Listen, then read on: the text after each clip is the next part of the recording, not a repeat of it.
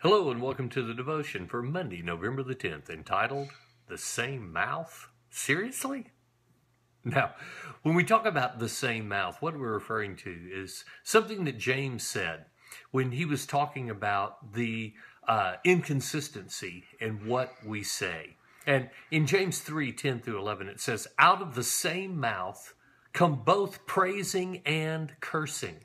My brothers, this should not be. Can both fresh water and salt water flow from the same spring?"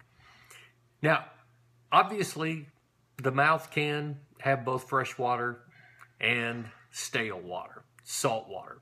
It can have both praising and cursing. It shouldn't be that way, but it certainly is the reality of the human condition.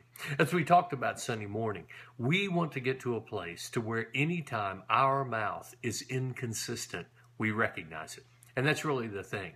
We want to take responsibility for it. We want to realize there is an inconsistency in me, and it's got to be coming from something in me.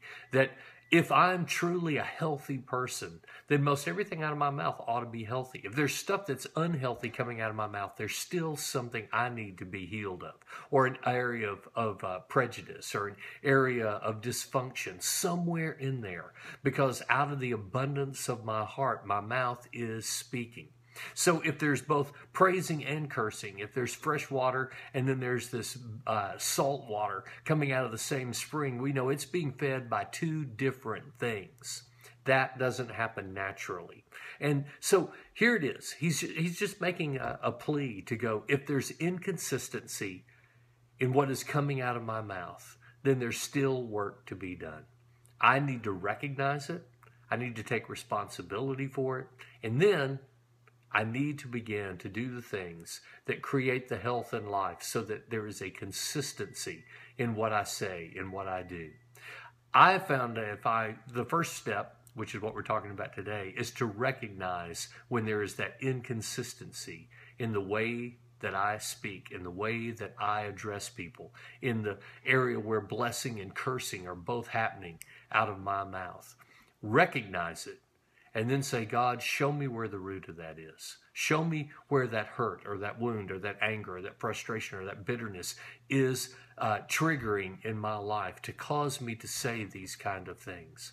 Begin to pray, and I believe God will show you where the root of that is, where that hurt is, or where that wound is, or where that anger is, or where that bitterness has set in. And then begin to pray, God, heal that in my life. I don't want that to continue to be a source of what comes out of me.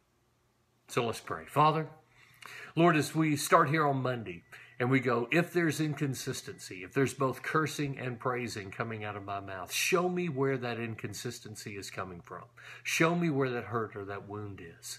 And Lord, as we begin to pray, I just expect for every person that honestly wants to know that you'll show us where that is. You'll show us where the root of that is in our life. And then as we pray for you to heal whatever would be unhealthy, that Lord, you will begin to take us on that process.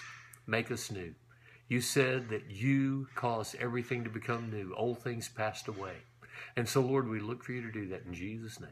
Amen.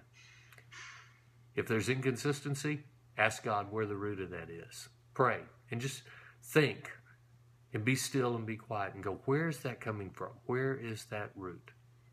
See what God does. I'll see you tomorrow.